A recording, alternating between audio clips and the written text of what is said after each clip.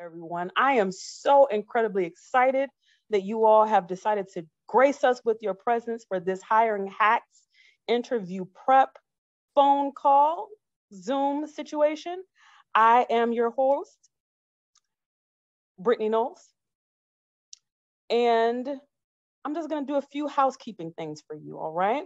Today, you're going to hear from two subject matter experts in the recruitment space who will share best practices to help prepare you for your next interview and secure your next role. So just a few things. You'll notice that closed captioning is enabled. If you'd like to turn them on, you can do so by clicking on the More button on the bottom right of your screen, so bottom right, and it'll show captions for you, all right? Next thing that we wanna ask you to do, this is super important. I think probably more important than anything else that I have said thus far. That is, we would love for you to interact with us. This is absolutely an opportunity for you to be able to get behind the scenes, real insight on what is needed for you to secure the role that you are interested in. We are here to support you. So make sure that you are utilizing that chat feature, all right? We want your Twitter fingers going. So we're gonna stay on the line for 30 minutes after the presentation to answer any questions that you may have. Before I pass it over to the recruiters, I know that I've told you who I am, but let me tell you what I look like. One of the things that's super important to us is that we are always being inclusive, and that we are making sure that all of the presentations and conversations that we have are accessible. So with that being said, I'm gonna give you all my descriptive description. I am an African-American Black female, mid-30s. I am wearing a black and white shirt because I wanted to match the wonderful panelists that we're gonna be having speak very shortly. I wear glasses, and I look forward to us being able to converse over in that chat section, all right? Before I pass it to the recruiters, I just wanna give you an opportunity to learn a little bit more about our background. We are a talent solution company that focuses on the intersectionality of diversity. Our mission is to connect underserved and underrepresented talent to inclusive employers. We have over 150,000 jobs on our job board with inclusive employers who are looking for talent just like you. If you're looking for resources to help you in your job search and haven't already seen our website, I encourage you to browse through our job board. And the last thing, you'll see at the bottom left corner of your screen, bottom left, our QR code for you to sign up for our virtual career fair, which is happening not this week, next week, Wednesday, from 12 to 3 p.m. Eastern Standard Time. We will also have the QR code along with our additional information about our virtual career fair at the end of the presentation. We have the chat open for any questions, any comments, any concerns throughout, and I'm gonna be popping in here and there just to be able to showcase some of your answers. So be looking for me. And without further ado, I'm going to turn it over to our amazing, esteemed panelists, none other than the Allie and Jolene. Thank you so much, Brittany. Like Brittany said, my name is Allie Merkent. I am the Community Partnership and Engagement Lead with Getting Hired.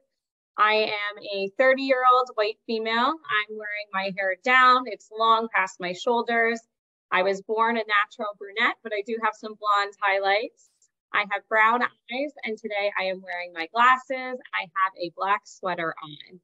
I have been working in the recruitment space for about 8 years, and I'm excited to teach you some tricks to help get you hired.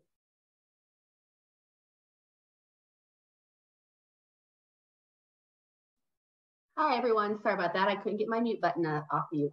My name is Jolene Martin. I am the talent acquisition lead with Getting Hired. I have been in recruitment for about 24 years. I am a white female. I have light brown hair with chunky copper and blonde highlights. And we're also wearing a black shirt today. And I'm super excited to share recruiting tips with you and hopefully help you work through any nerves that you might have during an interview. And with that, I will turn it over to Allie. Thanks, Jolene.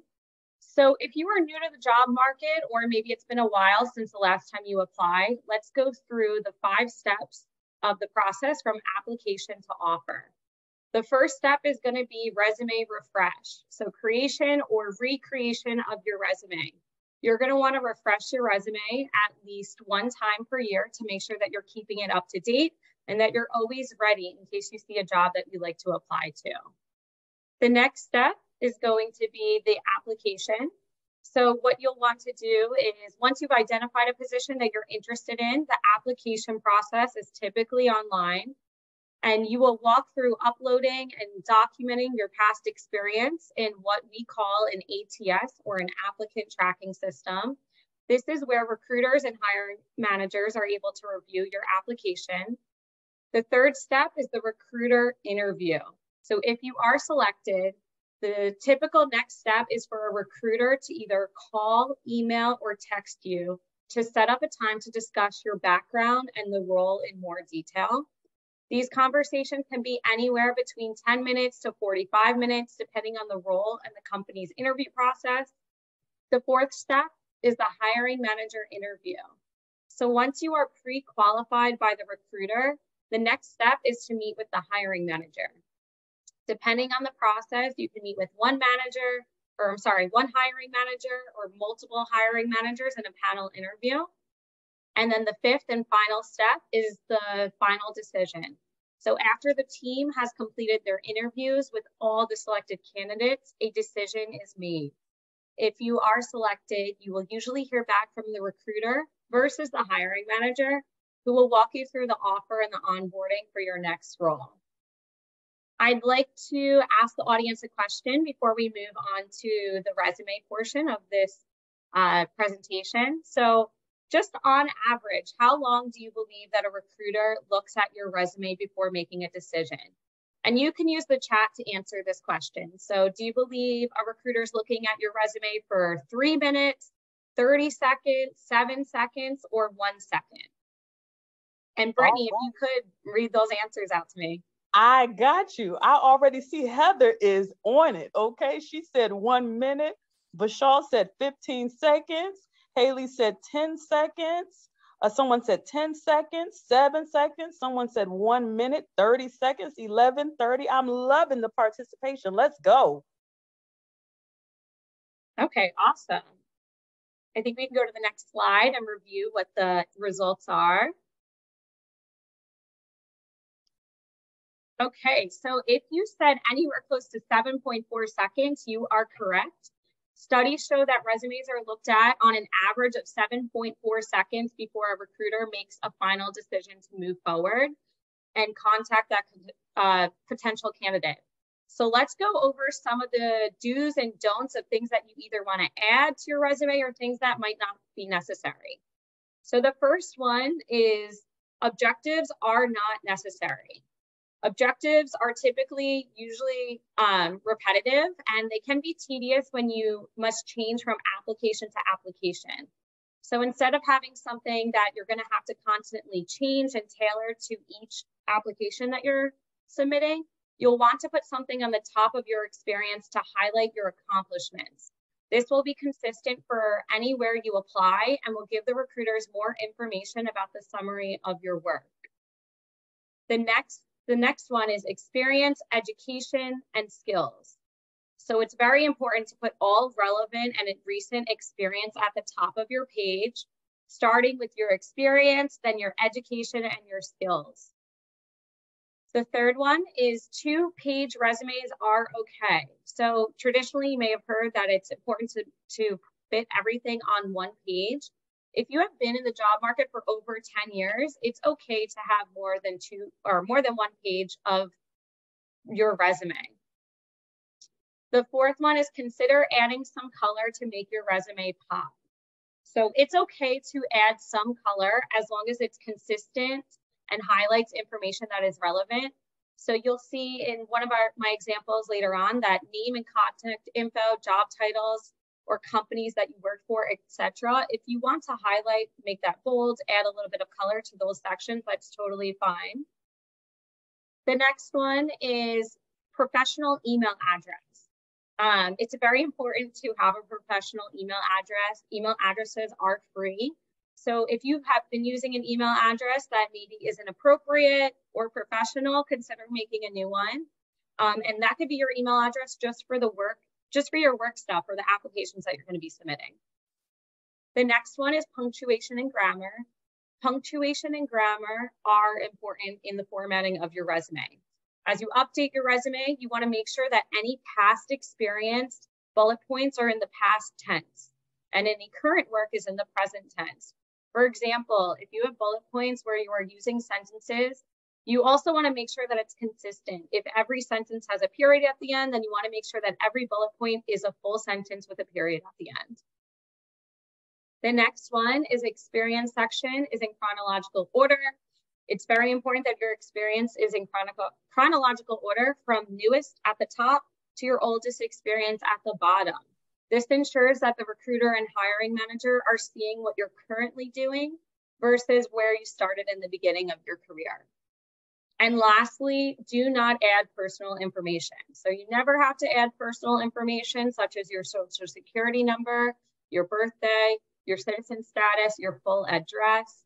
And when adding your location or your address to the resume, you can really keep it simple and just add the city and state where you're currently living. So what information should go under each position held? So when you're looking at your resume and you're deciding what you want to put under each bullet, think about the who format, what you did, how you did it, and the outcome. This will provide the value add you have brought to the companies you have worked for and what you have been able to learn and achieve. It is good to start every line with an action verb to get you started. Think about your daily activities in your role and how you can break them up into individual line items. For example, here are some that I like to use.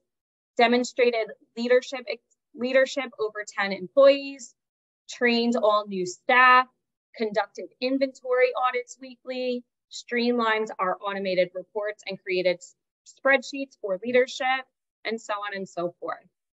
The best practice is for you to have a minimum of 3 bullet points, but you can usually add about 4 to 5 just to make sure you're adding all of the things that you did for that position. And you'll want to make sure you are giving well-rounded picture of what your responsibilities were and are. A resume's overall presentation is important. You want to make sure it's easily readable and well thought out. Keep your resume consistent with whichever format you use. Example, if you underline your experience section, make sure you also underline education. If you choose to spell out January when putting the date, spell out all of the months versus going back and forth between shorthand and written out language. And this resume is a good example of some of the color pops that I mentioned on the earlier slide. You can see that we chose to do a dark blue. That's a good color example because you don't want to do something too bright or that might be hard to read, but you can see it does make the resume pop nicely. The next thing that we're going to go over is LinkedIn. So if everybody wants to use their reaction and give me a thumbs up if you are active on LinkedIn, or maybe give me a laughing face if you've never been on LinkedIn and you don't know how to use it. Okay, I'm seeing a lot of thumbs up. That's good. We have some basic tips on how to attract and build your LinkedIn profile. Some of this you may have already done. I see a lot of thumbs up, so that's good. But I do want to highlight some of the important things that LinkedIn can do for you. So LinkedIn will allow you to connect and network. There's a lot of benefits to having a LinkedIn, and it's going to allow you to connect with recruiters and colleagues. It's a professional social network, so it's important to keep in touch with anybody that you're talking to throughout your career, and you can always reach out to them again in the future. The next one is you can directly apply for jobs. It is a free job board, so you can get alerts for new positions that fit your profile. You can also learn about different career fairs or free meetings, such as the one that you're at today. I know that some of you have learned about the Hiring Hacks event through our LinkedIn marketing. So it's a really good place to hear about other hiring events that are happening within the industries that you're looking for. The third one is learn about the current market. You can learn about the current market and similar backgrounds and skills in the job market You are able to see what companies are hiring, and you are able to see what other people with similar job experience are doing and where their careers have taken them. This can inspire you to figure out what you want to do next in your career. The next one is attract potential employers. You can attract potential employers in one place, not just a single company. The next one is show your skills, project, interests, and certifications. So your profile on LinkedIn goes into a little bit more detail than a resume. You can show your skills, the projects you worked on, your interests, your certifications, and more. And you can also learn about new certifications. So there's many free courses that can be found through LinkedIn. And a lot of them offer different badges that you can put on your profile and different things that can make you stand out. And then the last one is give and receive endorsements from colleagues. So you can give different recommendations and endorsements to either people that you've worked with in the past, but also your past colleagues can do that for you as well. So it's almost like giving a kudos for different skills that you have and shown while at work. And you are also able to request endorsements from others. But usually if you give someone an endorsement, they will give you one back as a trade-off. So if you are not familiar with how to set up your LinkedIn profile, here are some very quick ways that you can do that. First, you go to linkedin.com. You can use your email address and password. You'll want to make sure that your email address is professional because it will show on your profile and that you write it down somewhere so that you don't forget. In case you it will ask you to add your location, just your city and state. And what this is going to do is categorize who you will connect with and also show you what jobs are available in your area. It will also add you to add some interest. This is going to help filter out your feed and show you things that are important to you or stuff that interests you. Some examples are technology, healthcare, animal activism, and nonprofit organizations. And then to complete your setup, you will edit your profile so that you can add in your location, your certifications, any volunteer work you've done, all of your work experience. And then lastly, we'll be adding a picture. So whatever picture you choose is fine. Just make sure that it's professional looking. Lastly, if you are open to work, one of the most recent features that LinkedIn has is their hashtag hiring and hashtag open to work. The hashtag hiring you will see on recruiters and HR folks who are promoting their company's hiring initiatives. So if you see a hashtag hiring on somebody's profile, it's basically an invitation to connect with them. And then for those of us who are currently seeking a role, it's best to use the hashtag open to work hashtag. This will help recruiters and hiring leaders find you very easily. Once you are on the profile page, you will click on open to, which I have pointed out on the slide there. There you will find options, but you will want to click where it states finding a new job. There will be a few questions about what type of job you're looking for and the requirements and job preferences.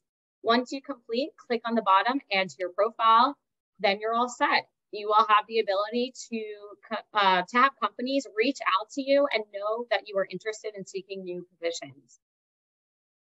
And before we move on to interviews, you can pop in any questions in the chat about resume writing. And what we're going to do is save all those questions for the end, but feel free to add them before we pass it over to Jolene.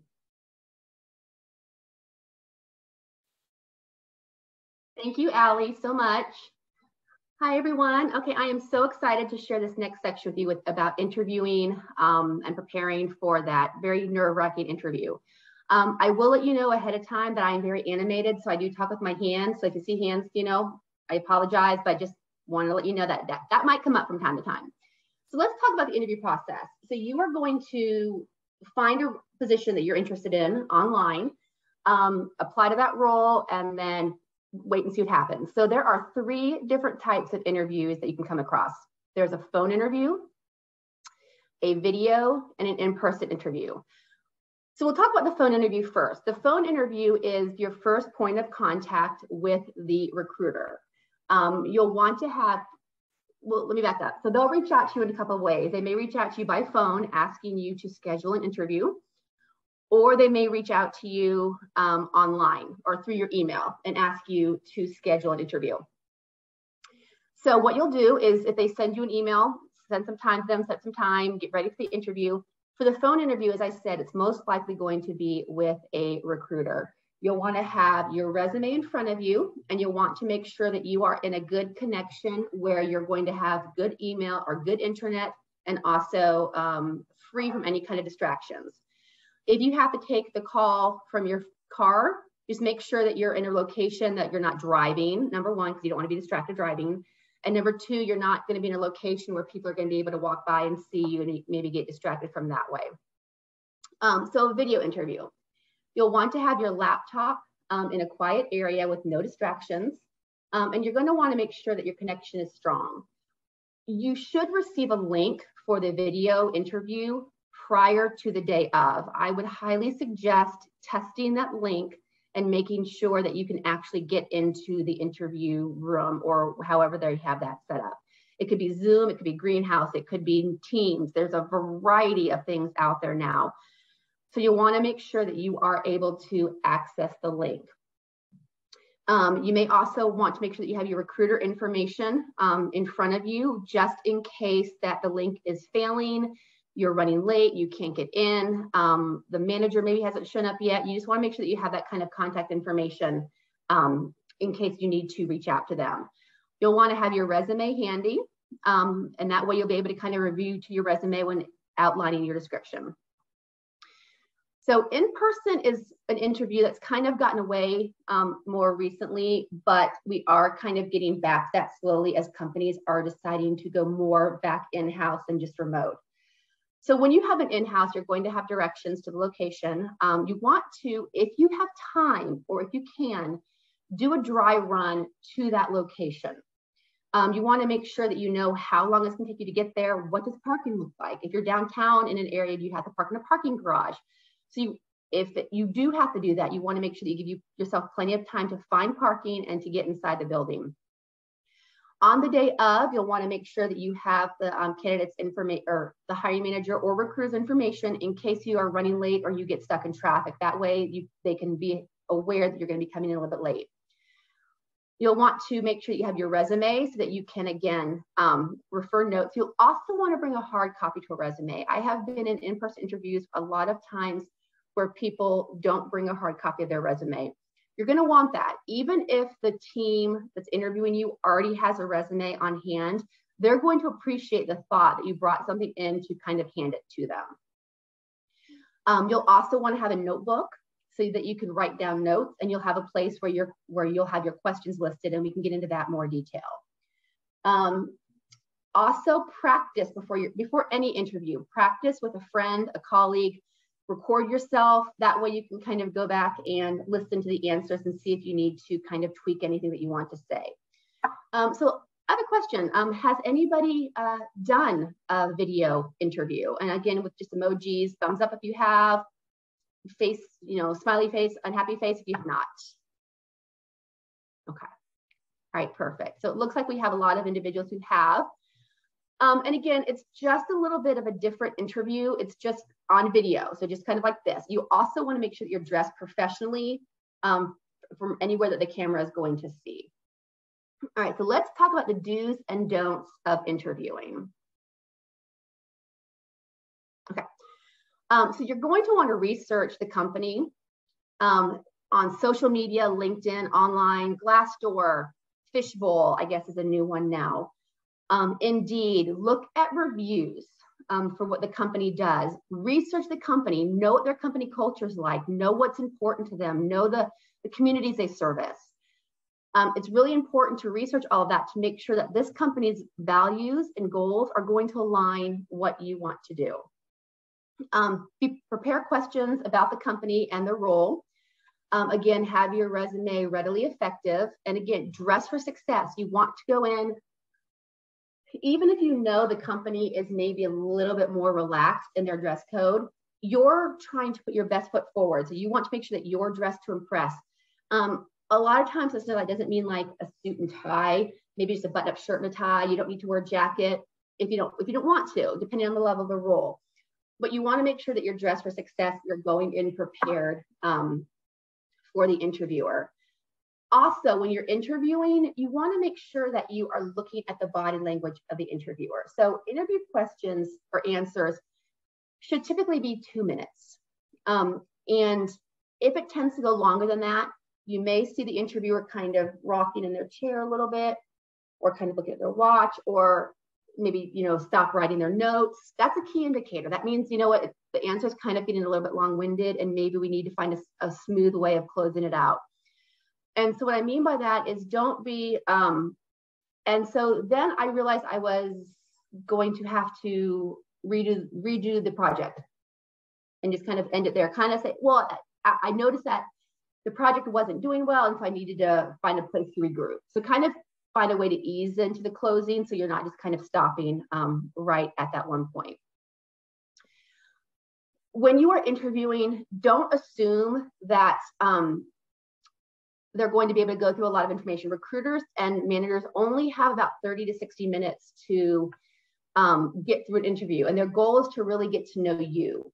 So you want to know about the company, the position, and make sure you have questions that you can ask them as well. Try to avoid giving blunt answers.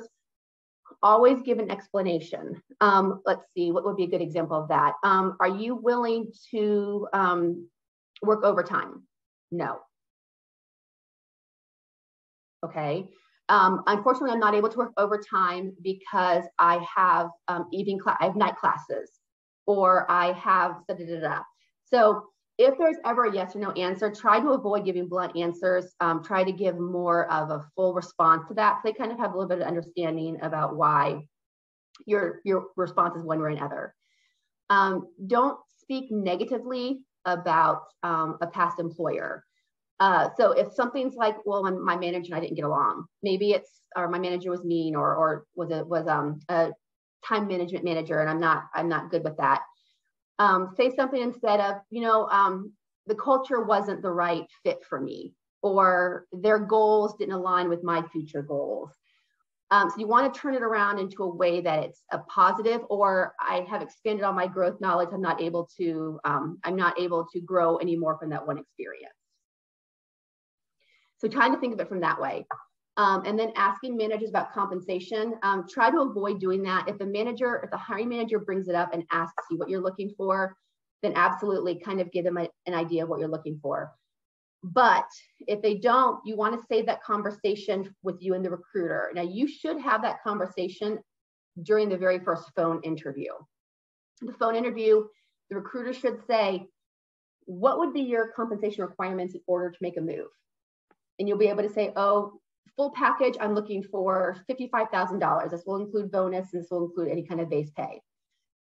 If, as the call is wrapping up and that recruiter has not discussed salary with you, then absolutely say, hey, you know what, I'm super excited about this opportunity. Can you let me know what the compensation range is going to be for this role? And then that would start the dialogue of how you could have that conversation. Now, let me ask you this. Does anybody get anxious during interviews or nervous during interviews? I do. I mean, I've been doing this career for 24 years, but even when I am on the other side, I still get crazy nervous at times. All right, so I'm going to give you just a few tips on how to kind of combat those nerves a little bit. So one thing that I suggest is having a notebook. So I have my handy dandy notebook right here, and I know you probably can't see it because I'm getting hired. So here's my notebook. And what I'll have in here, and I just have some keywords, and we'll get to interview questions in just a second, but I just have like buzzwords, so they'll know what I need to talk about, like time management, effective career change, eye contact, start date. So these are buzzwords that I know are going to help me remember questions that are going to be asked. Another thing that I do is I'll have a pen or like a stress ball or something, and you can't see my hands, so your hands are down here, or even if you're an in-person interview, your hands are typically under the table. I just rub the top of this pen, and the motion kind of calms me a little bit and kind of brings me back down to center.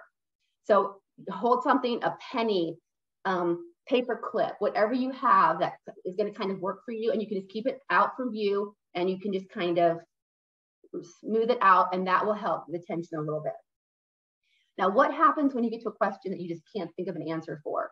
What I do is I bring my handy dandy water bottle with me. Now, I don't think I would bring this large one because it's a Stanley and this is way too big for interview. It would be kind of a weird conversation topic, but I'll just bring a normal water bottle.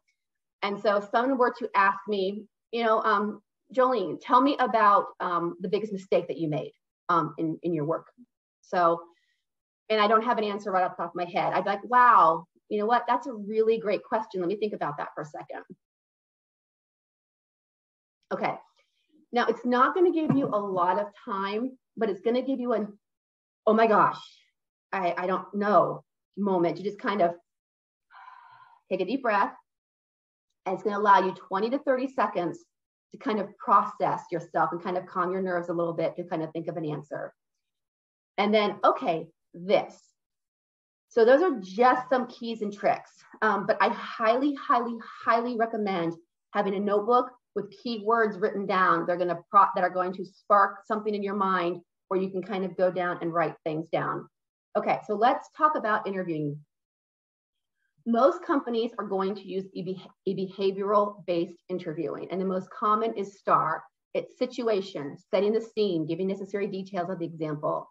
Task, describe what your responsibility was in this situation. Action, what steps did you take? And then what was the end result? So you're telling a story with the STAR method. So you want to make sure that you are being truthful. You want to keep your answers concise and focused.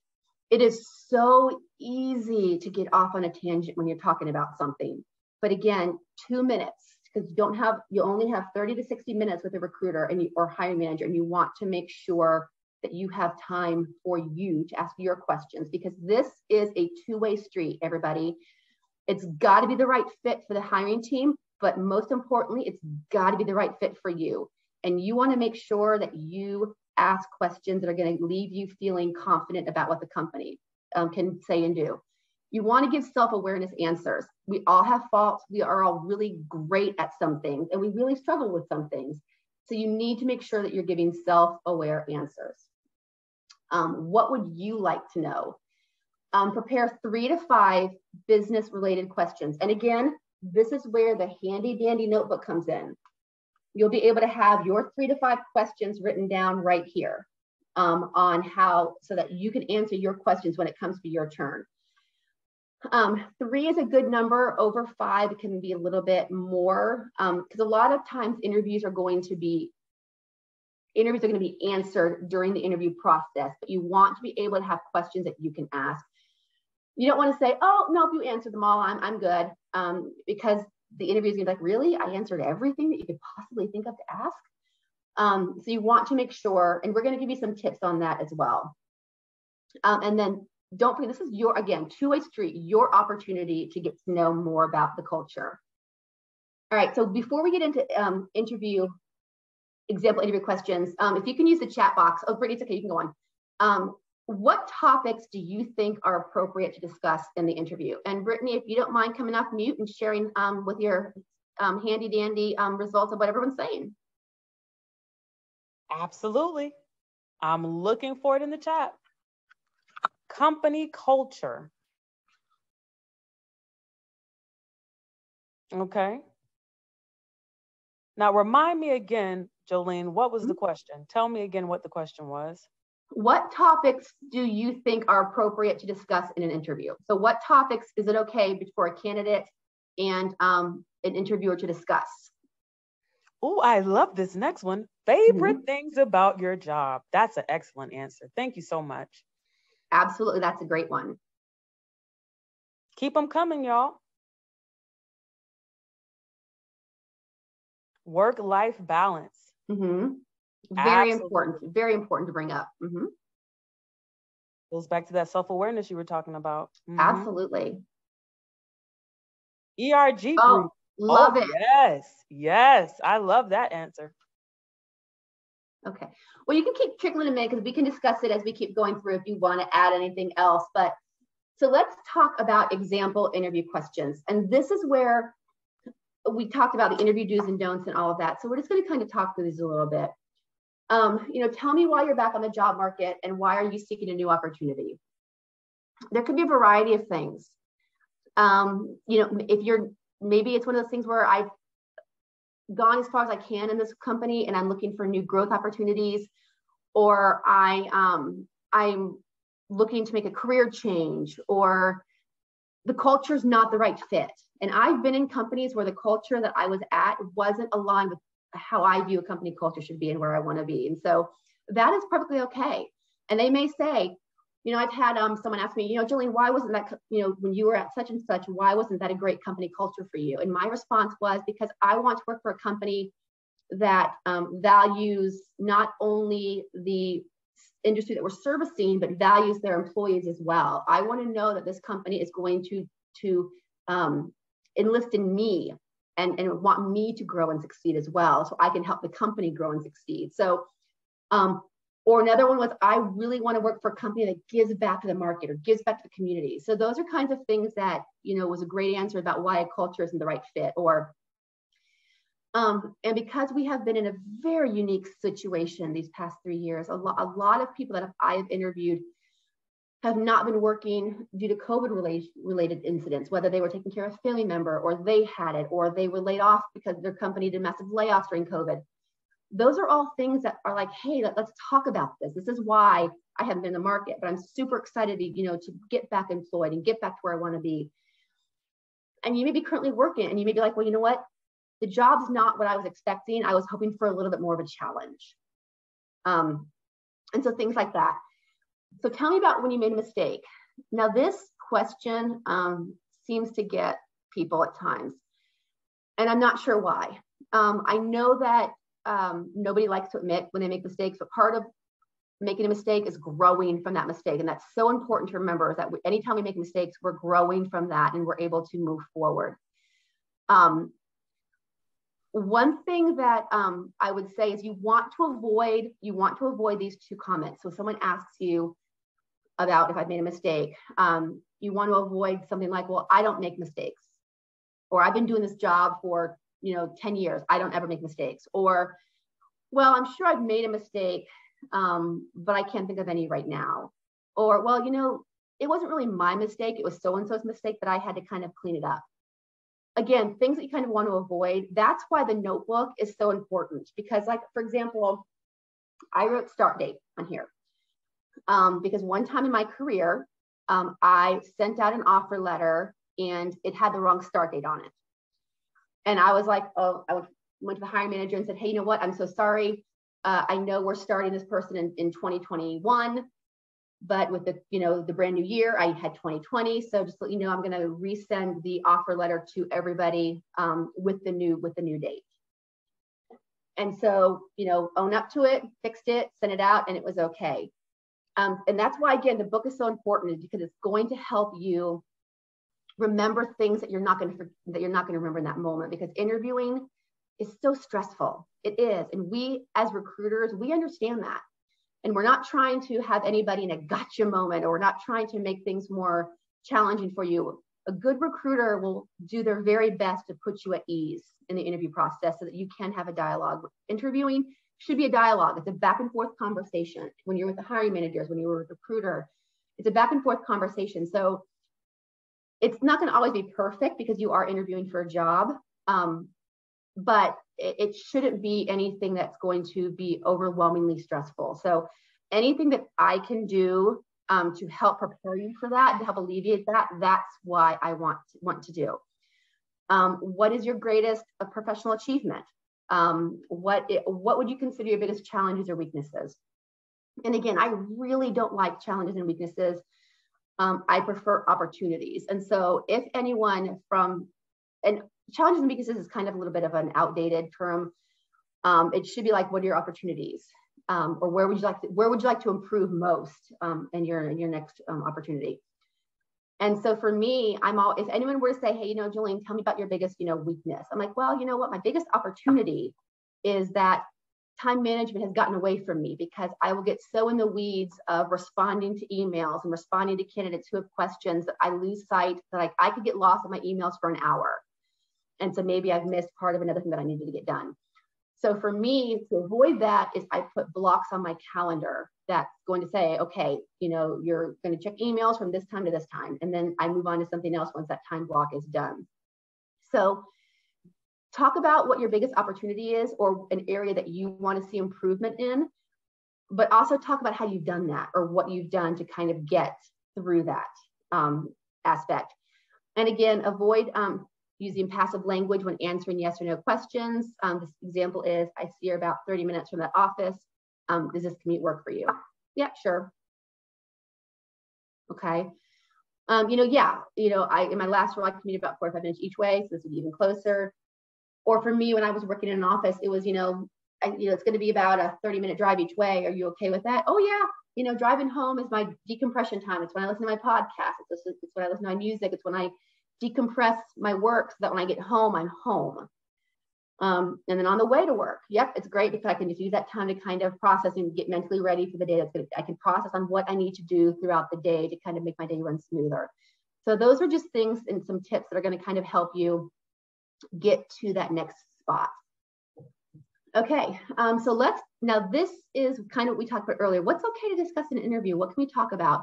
So these are examples of questions that you might want to ask. And again, 3 to 5, what does a typical day look like? What projects are coming up in the coming months that are you most excited about? What are some of the biggest challenges faced in this role? And that is one question that I will ask when I am interviewing for a new role. I'll say, what are the biggest challenges that are facing the team right now? And what can I do to maybe help alleviate that challenge? What kind of joint efforts, or do you ever do joint events with other departments? What is your favorite thing about working here? That is so important to ask. What is your favorite thing about working here? What do you like about working here? And on the flip side, I also ask, what's the one thing that you don't like about working here? Or what has been the biggest struggle that you have faced working here? Because I am a good, bad, and indifferent. Not everything is rainbows and unicorns. I want to know what I'm walking into. I want to know the great, and I want to know, oh, well, you know what, the company can maybe do this, or this team can maybe get focused on this. And that's not going to necessarily deter me from wanting to take the role, but I want to know what I'm getting into. I want to know the good, the bad, and the ugly. And a recruiter or hiring manager should be able to tell you the good, the bad, and the ugly. Just like I never make mistakes. A recruiter or a manager should never say, well, there's nothing wrong with working here. We're great. There's always going to be something. Whether it's even minute as, well, you know what, we don't have an on-site kitchen, or an on-site cafeteria, which can be challenging for some people because some people don't want to have to leave and all that. And so, but again, ask what they enjoy and ask what they don't. Let's see. And how does the team maintain strong bonds? Critical question, especially when you are, if everybody's remote. What do you do to kind of help? What do you do to kind of bridge the gap? What do you do to kind of keep everybody engaged? If you're going for a leadership role and you're going to be managing a team of remote candidates, they may ask you, what are you going to do to engage your team? How are you going to engage your team in the remote setting? So those are just some kind of questions. And again, 3 to 5, these are just a example. This is not the end all be all. You can Google questions you can ask. You can look at their website and see, well, I noticed that your stock numbers were this amount this time, but they've fallen this time. What was going on in that time to make that happen? Or I noticed that you didn't do as much for this or X, Y, and Z. And ask questions like that. Ask questions that you want to know, because once you leave that interview, it's very hard to kind of get those questions answered. Now, one thing we didn't talk about in the interview process, I kind of want to bring up is panel interviewing. So there will be times when you are panel interviewing, whether it's a Zoom panel interview or whether it's a in-person panel interviewing. And I get the question a lot about eye contact. So when you're in a panel interview, it is 100% okay to focus on the person who's asking the question. So hiring manager A asks you a question. You look at hiring manager A, it's the question. When you give your response, you kind of look at everybody else to make sure that they don't have any kind of follow-up. So don't think that you have to kind of go back and forth like this when you're answering your question. Whoever answers the question, kind of give them that eye contact. And then when that's done, kind of look around to see if anybody has any questions. And if you stop short with something, they will say, hey, can you expand on that a little bit? Or I'd love to hear a little bit more about how you do that. So, all right, let's talk about post-interview. So what are the next steps? They may not, hiring managers may not want to give out business cards. And that's okay because you have the recruiter's information. Or they may say, absolutely, here's my business card. Please feel free to call me with any kind of questions you might have. So what you want to do is you want to, after you leave, take some time to think about it. Within 24 hours, you want to send out an email thanking them for the interview. If you do not have the recruiters, or if you do not have the hiring manager's information, just send it to the recruiter. And you can say, hey, Jolene, thank you so much for sending this interview. I thought it went really well. Can you send the below thank you note to the hiring team? And then that recruiter will forward that message on to the hiring team. And then follow up. Make sure you ask the recruiter or the hiring manager when you leave, what does next steps look like? And they may say, hey, it's going to be a couple weeks until we're able to get back with you. And if the hiring manager says that, say, okay, great. So then you wait a couple weeks. If you don't hear anything, send an email to the recruiter. And you said, hey, Jolene, I had my interview 2 weeks ago with X company. Very excited. Haven't heard anything. Can you please tell me if I'm still in consideration or what next steps are going to be in the process? And that recruiter should respond to you and say, we're still in interview sessions. We've had some unexpected hiccups with travel or time off, or we've had a bigger response than expected. And so then we're going to, it's going to take us a little bit longer, but you should hear something within the next, couple days or so. And then if another week goes by, it's okay to, reach back out. I tell my candidates, feel free to reach out to me as much as you need, because again, I've been on that side. I know it's stressful. And so I am perfectly fine if someone wants to reach out to me, once a week, or, hey, have you heard anything? Do you know what next steps are? And then we kind of go from there. And that is really it for our interview session. So we do have a virtual career fair for best practices coming up. And so we do have our career fair, as Brittany said in the very beginning, next week. And so this is just going to give you a little bit of insight on what to do. So now I will be there. I will have a booth. It's going to be called the Hiring Hacks booth. So if you are attending the career fair and you want to say, hey, Jolene, I've redone my resume. I popped it in my profile. Can you take a look at it really quick before I go into one of the booths? Or, hey, I might get asked this question. I'm not sure how to answer it. Can you kind of help me formulate a response? Or can you give me some tips on what would be a good idea? So I will be there. I will be there to help. I will be there for the entire time from 12 to 3.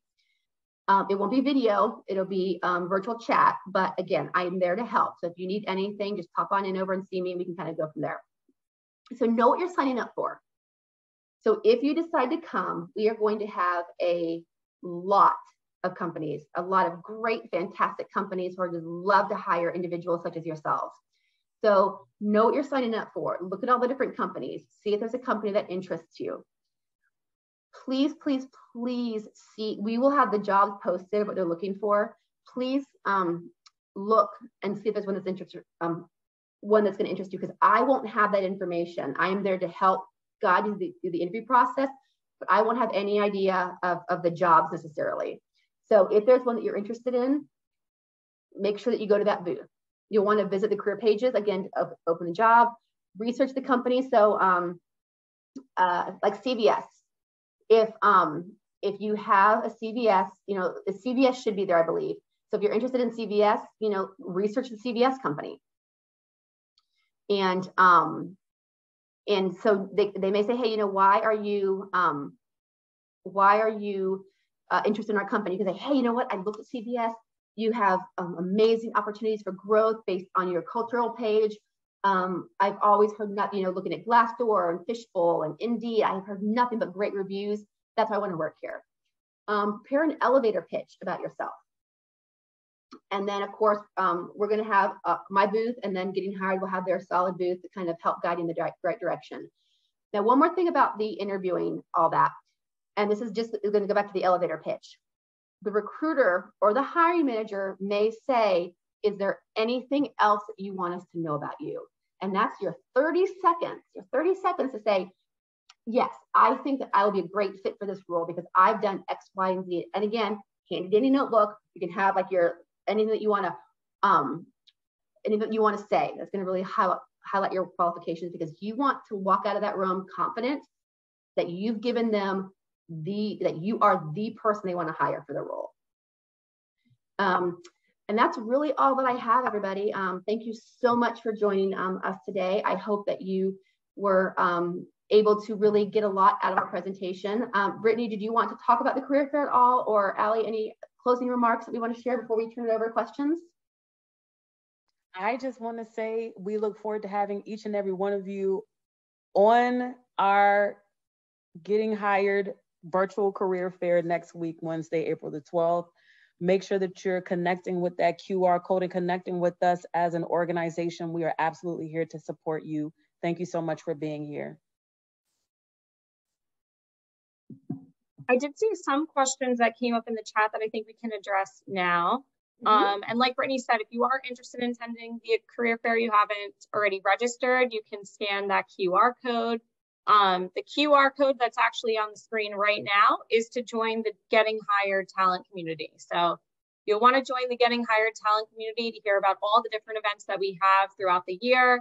We also have a lot of blogs on there to learn more about different things that are happening in your communities. And again, we have over 150,000 open job positions there, so you will want to check them out using our job board. And I have the questions queued up for you. Perfect. So I'll get started now. We had a question of, is using the LinkedIn generated resume valid? What do you mean? What do you mean by valid? I mean, yes, you can use the LinkedIn generated resume. The only concern that might come with that is if it doesn't have contact information. They might, but if it has contact information, has everything in there, absolutely, it's perfectly acceptable. Just like an Indeed generated resume, those are perfectly acceptable to use. All right, we got a question of, will we receive a copy of this presentation? So yes, if you registered for this event and you weren't able to make it, or if you did attend today, we're going to send out a copy of this presentation for you to go back and review. Awesome. Do you also provide job openings in Canada? That I don't know. I feel like we may have a few different jobs in Canada. However, our primary focus is in the United States. There may be some that are on our job board, but for the most part, all of our jobs are located in the United States. Okay, next question. Is it ever okay to ask why this position has been open for a while, or why there is a high turnover rate at a company? Or could you word it in a way that brings up job security? Yes. A lot of times the question that I get is, can you tell me why this job has been open? And my response will be, well, you know, either it's a brand new position, or the person left the role to get the position. I've been open role for a long time, but one thing though too to keep in mind of is depending on the role. So if you're applying for a customer service role, there's a chance that there's going to always be more than one. If you're like a call center, there's always going to be a number of roles that are open in that aspect of it. But you can say, you know, I've noticed this role has been open quite a bit, or this role has been open often, or is there a high turnover rate? And if so, can you tell me what some of the challenges are for the role? Because why one person leaves the role may excite another person. So I would definitely ask in a way, what are some of the challenges that people face in this role? And that should tell you why it could be turned over a lot, because if you're in a call center and all you're doing is taking 150 calls a day, and if you do that with 150 calls a day, you know, you can have like a quota issue. Or if you're in collections, you're going to have a lot of complaints. You're going to get a lot of people who are hanging up on you or yelling at you, and so that's going to cause a lot of turnover as well. But in short, yes, I would definitely ask, why is this role open, and what are some of the challenges that are faced in this role? And that should give you an idea about why turnover is going to happen. Awesome. Thank you so much, Jolene. I hear you multiple times. Like it's giving a bit of Darth Vader. So just mute yourself and unmute yourself for the next question. Maybe that might work. We're just going to do a quick little reset. All right. So the next question is, I feel like I do best, or maybe this is a comment. I feel like I do best when I go to career fairs, virtual fairs, because I'm more personable. Besides the Getting Hired fairs, where I can find more online or local career fairs, all the ones that I seem to find are empty or non-existent. So there is a question. Besides the Getting Hired fairs, are there any places locally or online that have career fairs? Because the ones that this person has attended have been fairly empty or non-existent. There are. Do I still sound like Darth Vader? We're just gonna roll with it. It's gonna be your thing. I still sound like Luke, I'm your father. I still sound yes, like Darth Vader. That's absolutely how you sound, but it's cool. It's really cool. All right, so I'm gonna try to do this as not talk as much as I normally do. Yes, you can read. Like I went to Google and I searched virtual career fairs, and there is a plethora of places where you can look into career fairs.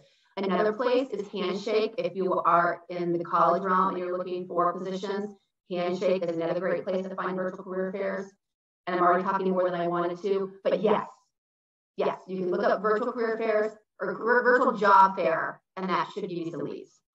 And I would just add, you can also look, find a lot of virtual career fairs on LinkedIn, which we mentioned earlier. We always post our job fairs on LinkedIn, so must be other ones there as well. And the same thing with Facebook. So you can also find different career fairs going on Facebook. And on LinkedIn, when you're looking for different job fairs, you can also do so by joining different groups. There's a lot of groups for people who are searching for jobs or people who are maybe working in specific industries.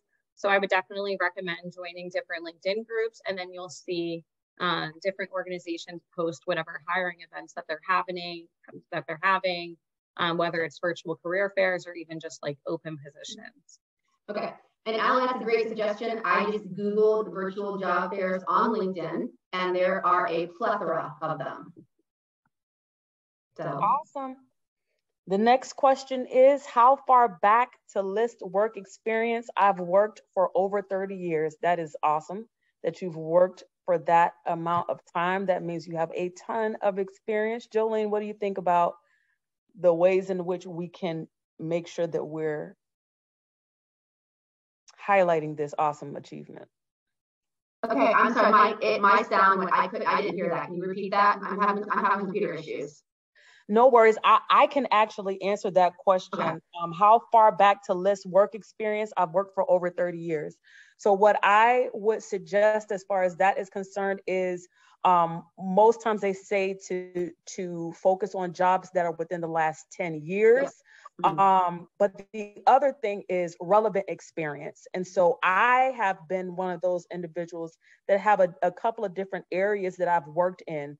And so if you had a role in the past that really aligns with this particular role that you're applying for, and that will show that you have the skills that they're looking for, I would go ahead and add it as well. So there's two approaches. You can either do just the last 10 years, or you can do your resume based on the specific industry or the specific skills that align with that particular role. Yeah. So hopefully, go ahead, Jolene. No, and also if you can also list it in summary qualifications or highlights of qualifications at the top of your resume, instead of, because we don't need to do objectives anymore. Objectives are kind of out the window. But if you have a resume, you can put summary. Like my summary says talent acquisition manager, 25 years of experience, and goes kind of all that. So it's kind of like that thick. Like So you can always put that. If you only want to do 10 years in your summary, you can put history, 25 years or 10 years experience as a da-da-da-da-da-da. And so there's just a couple different ways you can do that. And I'm always happy to help. So if you need me to take a look at it, I'm happy to do that too. Okay, we got another question. Is there a benefit to having LinkedIn Premium?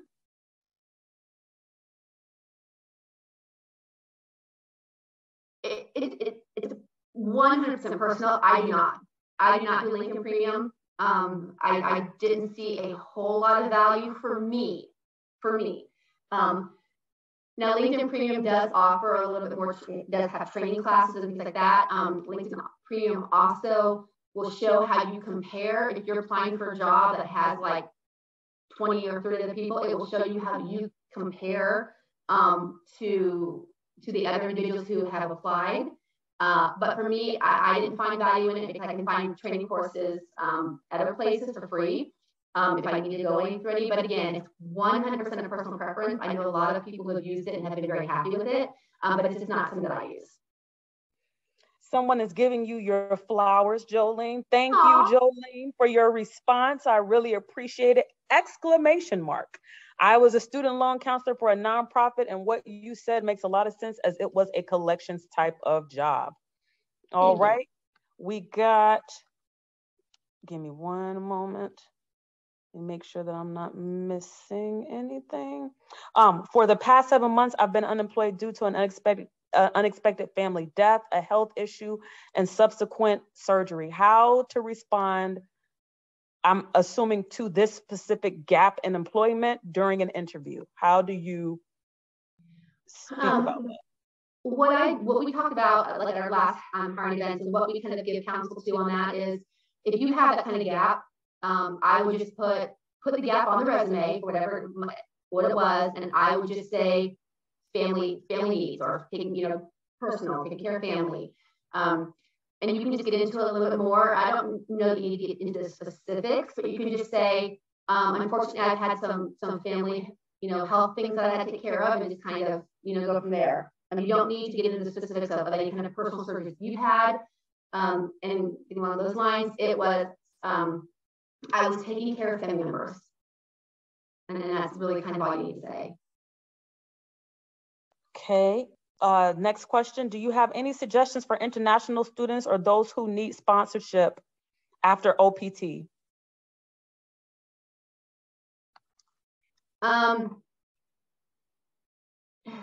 because you'll have to just try to, you would have to be able to go with a company that can sponsor.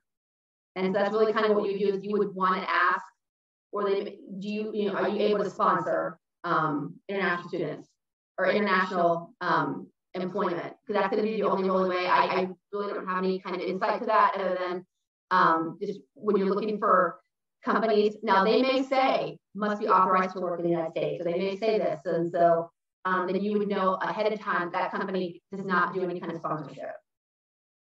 I hope that helps. That's just not one that I've done a lot with, so I hope that helps answer that question. And if I can also offer this as a suggestion, start looking for jobs before you actually graduate, because I know that there's a certain amount of time that you have to be employed before there may be issues with you being able to stay. And so just being proactive about your job search. And you already are doing that since you're here. So awesome sauce. Next question. Changing keywords for resume and cover letters for each job. Is there specific keywords that you should be using from the job description? I would say keywords are relevant to what your experience is. You don't ever want to falsify, embellish, or anything like that on your resume, because that will kind of end up catching up with you in the end when you're trying to talk about the experience. But I would definitely take the job description and take your resume, and make sure that you're highlighting whatever they're asking for at the top. Again, perfect for summary or highlighted skills, where you can highlight all those key terms that they're going to be looking for in the job description. Last question. What is the best way to network better? I reach out to dozens of people for one company, and the most I'll get back is someone looking at my profile, but they rarely ever respond back. well, that's disappointing. So I really don't know how to better include that, except for maybe just, I guess, why one company? Is it only that one company that you're interested in, or that's an example where you'll reach out to, okay, just an example. So what I would do is I would reach out to, and maybe it depends on the size of the company. If you're reaching out to dozens of people, they may think it's, that you're not serious and kind of looking for things. I would just kind of reach out to people whose background aligns with what you have. You're welcome. And just look at I'm trying to think if I want to, like for me, I do a lot of, like when I'm, recruiting, I'll reach out to a lot of recruiters or benefits or anybody who's in that line of business, project managers, things along those lines. So reach out to people who are aligned with your similar background or backgrounds that you're similar in. I wouldn't reach out to dozens of people at one company. I would just reach out to individuals who you feel more closely aligned with and kind of see how those responses go. And a lot of times, sometimes people just don't want to connect with people they don't know. As a recruiter, I'm an open network, so I will almost always accept anybody who wants to join my network because I am a recruiter, so I always want to have those connections. There are very few times that I won't do it, and that's reasons that I'm not going to get into, but for the most part, I will almost always connect with somebody. And I'll just add to that, you can always look for opportunities to meet with companies in different settings. For example, we do different panel events, such as like the In Action series, where we're trying to create spaces for candidates to network with people working within these different companies. So if you're not getting a response by messaging people on LinkedIn, or maybe you're emailing them, I would just suggest trying to find a different way to get in front of them. And maybe that's going to a virtual career fair that they're going to be at, or like I mentioned, going to a panel or some sort of other maybe virtual event, and then making a connection that way. And also a picture, and a professional picture. People are more hesitant to connect with someone who doesn't have a picture and who doesn't have a professional picture. So I know a lot of people have pictures with their families and their dogs and out on the beach and all that. People are more responsive if there is a picture and it's more of a professional picture. Awesome. So follow-up question from the same person. So if I reach out to people in my field, how should I ask, how do I get this job without seeming pushy?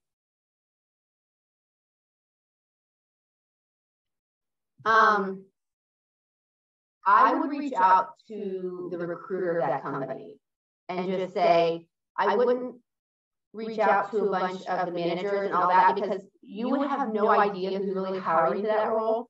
So if you have a way to connect with the recruiter, I've done that before early in my career. I reached out to a recruiter and said, hey, you know what, I'm super excited about this role. Is there any opportunity to have a quick 5-minute conversation so I can learn more and I can share more about my background? And they may respond and they may not. And if they don't respond, then I'm like, okay, well, maybe that's not the right company that I want to be in if they can't take a couple of minutes to respond. But I would not respond to just a manager or anybody, because that depending on the company size, you may not have any idea who the hiring manager is. So I would focus on the talent acquisition side of the company and say, hey, you know what, I've applied to this role. I'm super excited about, and you want to make a connection with that. So let's say that you want to go to CBS, okay? And you reach out to a recruiter on CBS. Say, hi, my name is Jolene. I saw that you have a, talent acquisition manager role open. I am so excited about the opportunity to work at CBS because I've seen all the community, blah, blah, blah, blah, all the community partnerships you've done. Or, so you want to make a connection as to why you want to work at that company, not, what can I do to get the job, but this is why I want to work. This is why I want to work there, because I've seen all the great things that you do. And that's more likely to get you a response when you can give an example about why you want to work there. So again, it's just doing a little bit of research and just trying to connect with people. Awesome. So I got two comments that I actually want to specifically direct my attention to really quick. Heather, I love your comment, and I would love to know if you would be willing to allow us to use this later on for marketing that we do, because we do these events all the time, and it's not very often that we get people that say, come back and say thank you so much that you just did. And so if you're okay with us using it, we would love to use this as a comment that we're able to share with others to let them know how beneficial this is. And for those of you that can't see her comment, I'll read it to you. Thank you for this great information. Appreciate your time. I have more confidence in my job search, refreshing my resume, and joining LinkedIn this afternoon. I appreciate you so much providing us with that feedback. That means the world to us. And so hopefully we'll be able to share that with someone else. And I heard someone saying something, Jolene, forgive me if I cut you off. Yay! Isn't that amazing? Awesome. Okay, next thing, I want to answer this because Motorola is actually my client. And so I am not sure exactly how to provide you with my email address. I'll just say it slowly so that you can write my email address Brittany, drop down. it in the chat. It's saying that it only is going to go to the hosts and panelists. I'll do it for you. Okay, awesome. So please shoot me an email with your resume and I'll forward it over to the point of contact that we have over at Motorola. Okay? Heather said yes, we can use her comment. Yay! Awesome. Thank you so much, Heather. And thank you so much for letting us know about your experience with one of the companies. We absolutely want to do what we can. And I can't tell you for certain that, we're going to have any movement per se, but this is how you network. You use the people that you're in connection with that may have a connection with a company that you're interested in, and hopefully that'll move the needle forward in your job search. And so it happens just like that. I'm grateful to have the opportunity to be able to support you in any way that I can. With that, I'm going to turn it back over to the amazing, the incomparable, the awesome Allie Merkent to close us out. Before we close out, I just want to make one more comment, okay? Awesome. In regards to resumes, one thing that I was thinking about as we were going through the presentation that we didn't put on there that I think we need to add, and the importance of it is, if you have a 2-page resume, please make sure that the experience ends on page 1. So you don't want to have a company experience with, let's say, again, I hate to keep using CDS, but this is one that just keeps popping in my head right now. If you look at CDS and you've got, I don't know, like 6 or 7 bullet points, and on page 1, it's going to have the 4 bullet points, and on page 2, it's going to have the 3. You don't want that. You don't want an inconsistent page break. The page break needs to be smooth. So then you might want to think about only having like 3, so you want to keep your top ones there, and your smooth page break page 2 would start with your second company or the next company there. So you don't want experience on page 1 and then experience that company on page 2. You want to make sure it's a smooth page break.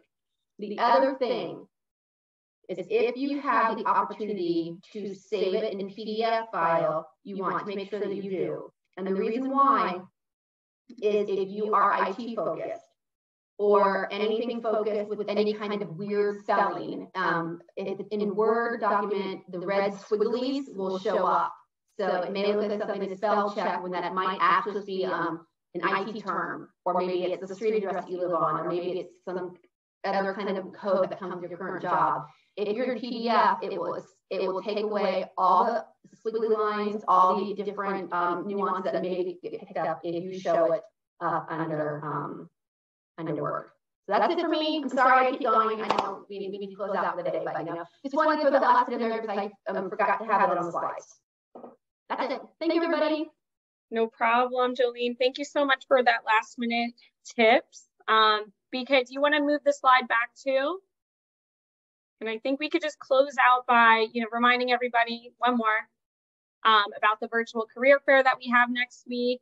We will also have a booth with Getting Hired representatives in it called the Hiring Hacks booth. Jolene will be there. I most likely will be there as well. And if you have any other questions about anything that we talked about today, or anything that comes up during the career fair, we're here to help. So feel free to drop into that booth and talk to us there. And as a reminder, you will get this recording sent out to you after the event with the links to register in case you haven't already done so. And we look forward to seeing you next week. Thank you so much for stopping by. Bye, everybody. Thank you. Thank you.